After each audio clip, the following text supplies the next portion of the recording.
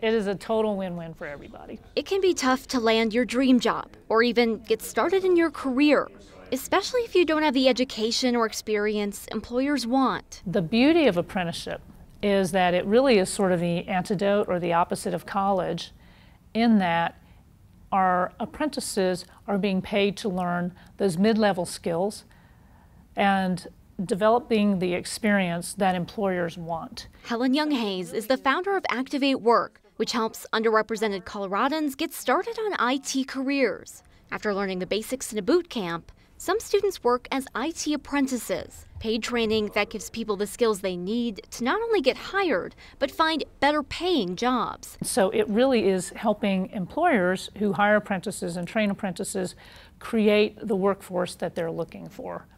It also helps really turbocharge people with their economic mobility. People like Geraldine Allen. When Activate Work reached out to me, I was like, well, let's give it a try, why not? And it really helped. When Geraldine and her husband moved to Colorado, she was having trouble finding a job, despite her cybersecurity degree. Activate Work reached out, first about IT boot camp, then about an apprenticeship. But when I heard the first time, like, well, I'll give it a try. Like, I really want to succeed in this. She's not alone. Apprenticeships are growing here in Colorado.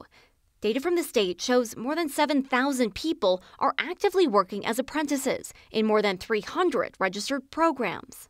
And Apprenticeship Colorado says they're on track to register 100 more apprentice programs by the end of the month. This is a tremendous opportunity, in my opinion, to really get Coloradans the credentials and the education and the training that they need to meet those in-demand jobs that are being unfilled. Now, a few months into her apprenticeship, Geraldine says she's constantly learning new things, new skills.